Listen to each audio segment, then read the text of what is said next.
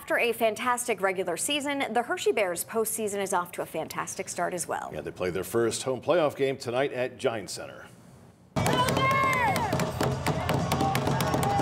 Great turnout for Game 3 of their series with the Charlotte Checkers. It's been 2.5 weeks since fans have been able to cheer on the Bears, and they did not hesitate to grab a ticket to watch the Calder Cup playoff game at home. I'm very excited to be here. I can't believe I'm here. I hope the Bears win. Let's go Bears! Oh, you got to support the Bears all the time. We're big Bears fans, Caps fans. Couldn't be more excited, man. Let's go Bears! Yeah, let's go Bears!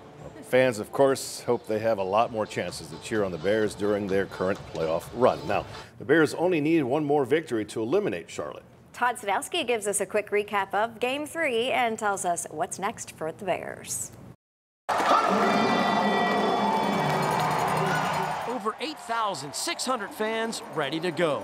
Unfortunately, the team leaves their best game in the locker room. After a scoreless first period, the Bears strike first. Sam Annis finishes a 2-on-1 break, top shelf for the Bears' lone goal of the game. The Checkers take advantage of Hershey's sloppy defense.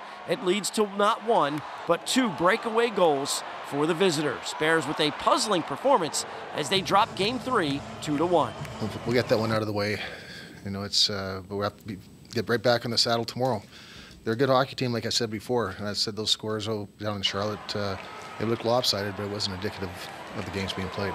That's one of the hardest things to do in sports is eliminate a team, and we learned that tonight, and hopefully it's a valuable lesson down the stretch, but obviously we have to take care of business tomorrow, and hopefully we can.